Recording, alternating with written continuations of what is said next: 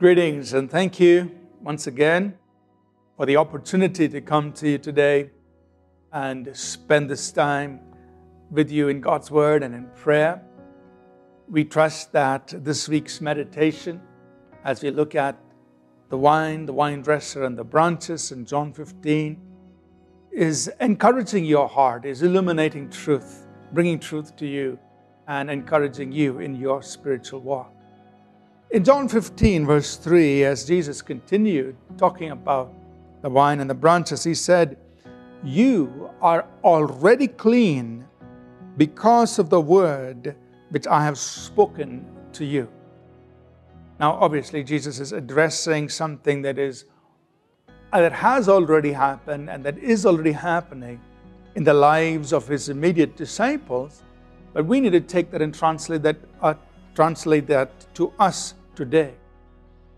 In the preceding verse, Jesus said that the vine dresser prunes the branches so that it could become more fruitful. Right after that, in talking about that pruning process, Jesus says, "Look, you are already clean because of the word that I have spoken to you." In other words, this pruning that has to do with the removing of unnecessary things has already been happening in you by the words that I have been speaking to you. What Jesus is saying in verse 3 to his immediate disciples. What does that mean for you and me? It means that as we continue to listen to the Word of God, that pruning is taking place in our lives. The pruning of God has to do, as we said yesterday,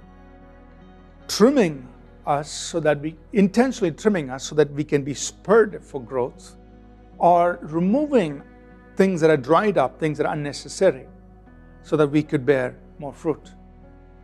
And Jesus reveals to us that this happens by the word He speaks to us. So how does God prune us? By the word He speaks to us. So God's word, as we receive His word, that word brings about a cleansing. That word brings about a removing, a cutting off of unnecessary things. So this shows us how important the Word of God is. So as you and I intentionally open up the Scriptures, read it, meditate in it, listen to it being taught, and let that word impact our lives. As James says, we receive the implanted word. We receive that word that is intended to be sown into our hearts. Then that word cleanses us. It removes the unnecessary things, just as cleansing or washing does. It washes out, removes the dirt, removes the unnecessary things out of our lives. So for instance, as you're reading the Word of God, maybe you read a certain passage where God speaks to you and me saying, you need to forgive those who offended you. Maybe we are carrying offense in our hearts, and it's those very offense that are acting as dried pieces in our lives that are preventing fruitfulness. And as we read the Word of God, God says that, God cleanses that, removes those offenses.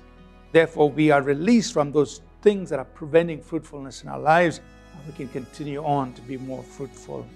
But remember this, God's Word is one of the tools, or a main tool that God uses to cleanse us, to prune us, so that we could be more fruitful.